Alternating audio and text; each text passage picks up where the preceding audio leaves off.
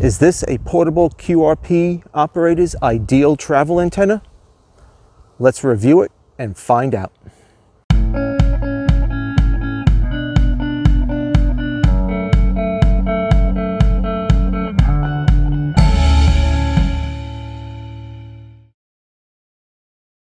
Hello, I'm Mark, AA3K, and welcome to another episode of AA3K on the Go. Today we're going to take a look at the Wonder Wand mag loop antenna. Is it a good choice for portable QRP operating? We ran some tests and I'll let you know shortly. In late 2021, I was supposed to take a work trip to Korea. Overall, the trip was supposed to be 2 weeks long. It would be a bit of a downtime, a weekend stay. Lockdowns in Korea, not allowed to travel much. I probably would not be able to get out much in the evenings or on the weekends. So I applied for and got my Korean reciprocal amateur radio license, HL5/AA3K. And I intended to bring my Yaesu FT-817, some wire, painter's tape, and put the wire up around the hotel room in the evening and over the weekend. And on a major amateur radio online retailer, I spotted the Wonder Wand mag loop on sale as an open box item, and I said, why not? Perfect size to travel, no taping up a wire around the room, and let's give it a shot. I've seen some other impressive results for mag loop antennas, so I bought it. The trip, unfortunately, was canceled in literally the last minute due to Korea instituting additional quarantine requirements with no exceptions. So rather than find ourselves trying to compress 2 weeks worth of work into 4 days, if that even was the limit of the quarantine, 10 days, and not knowing if we'd be quarantined longer, preventing us to even performing the work and such, we elected to cancel the trip. Okay, so what are the pros of this little antenna? Well, it's very lightweight and compact. Take the loop off, coil it up, use a twist tie to hold it together, or maybe a short piece of Velcro. It weighs barely 6 or 8 ounces as a total weight, and the travel size, everything basically fits in the palm of your hand. It does tune easily. You adjust the tuning capacitor until you hear the receiver noise peak. I find I have to go just a tiny bit more clockwise. And then my SWR is virtually 1-to-1. It hears surprisingly well for a small size. But the downsides are, it can be a little bit tricky to put together. These ends are just spade lugs and they want to fly all over the place. They probably could be replaced with eyelets, but then you have to worry about losing the nuts that hold them in place. The efficiency of the antenna is mag loop efficiency. It does go down significantly as you go lower and lower in frequency. As I said, this will tune down to 7 megahertz, 40 meters. Efficiency is in the single digits by an online calculator. You can easily or accidentally crush the loop while you have it set up. And as the tests will show, it's just not as efficient as a long piece of wire much closer to your operating wavelength. During the course of the video, I will show you the test setup I used and show you the data I collected. Welcome to the AA3K on the Go indoor studio, also known as my ham shack, in the corner of the basement, in the corner of the very, very cluttered and messy basement. Need to do some work on that. So here is the star of the testing of the Wonder Wand mag loop.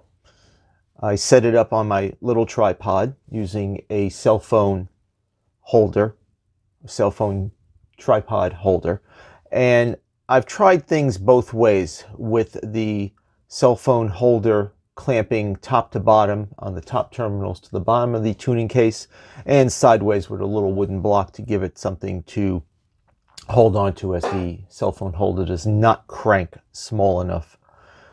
I have not seen any, in my pre-testing, I have not seen any differences in performance of the antenna, but rather than potentially accidentally shorting out the terminals with the vinyl pads that are built into the cell phone holder, I went with the horizontal map. Here is a slightly distant version showing the whole setup on the tripod. For the testing setup, disregard all the stuff on the left of the table, as I was playing with my FT5 at the time, as well as my little solar charger, battery pack, and a glass of water to keep me company.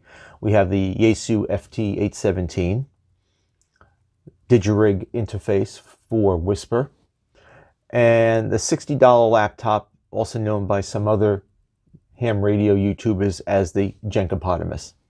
It works very well, as I showed in my hamming from a hotel room video. For comparison, I set up my KM4ACK end-fed half-wave. Here is the transformer end tied off to a step-in-the-ground stake that I picked up at Tractor Supply Corporation for less than $10. I forget the exact amount. Really handy to punch into the ground to set up, and you pull out in a second and on the way. And I use the K8 MRD YouTuber trick of attaching the end of the wire to a push-up mast, or in this case a fiberglass mast, and just leaning it against a tree on the side of my property. And for that antenna, I did connect it back to the 817 through an LDG choke, just to make sure the RF ended at the end of the coax cable. And here is the data I collected comparing the 1-to-1 mag loop against my KM4 ACK end-fed half-wave. I'll upload the data to the web and make it available if you'd like to peruse all the ins and outs, but here's the summary page. I ran transmitting on the mag loop and the end-fed half-wave on 10, 15, and 20 meters, and I'll let you know my anecdotal evidence for 40 meters comparing the mag loop against the end-fed half-wave. 10 meters was not particularly hot the day I ran these tests, which was actually Easter Sunday. I only had a total of the mag loop was only heard 5 times on Whisper receivers, whereas the end-fed half-wave was heard 26 times. But it still had a decent of just under 3,000 kilometers maximum range, but that pales in comparison against the end-fed half-wave's maximum distance of 16,500 kilometers. The mag loop fared far better on 15 meters and 20 meters, being heard a total of 63 times, out to almost 12,000 kilometers on 15 meters, and being heard 96 times, but only out to a distance of about 6,700 kilometers. Whereas the end-fed half-wave had 3 times as many receptions and out to almost 17,000 kilometers on 15 meters, and for 20 meters, almost 500 receptions, 5 times as many, and being heard out to almost 19,000 kilometers.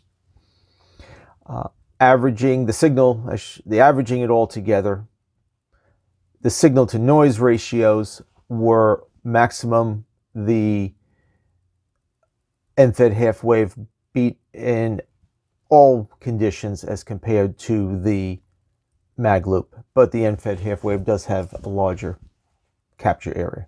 That's not appropriate here. Averaging it all together, overall the end-fed half-wave was had 4 times as many receptions of its Whisper transmit signals, at almost 2.5 times the maximum distance, and 1.3 times the average in distance, and 10 dB better in averaging it all together. The end-fed half-wave was heard almost 4.5 times more than the mag loop antenna, and almost 2.5 times further away.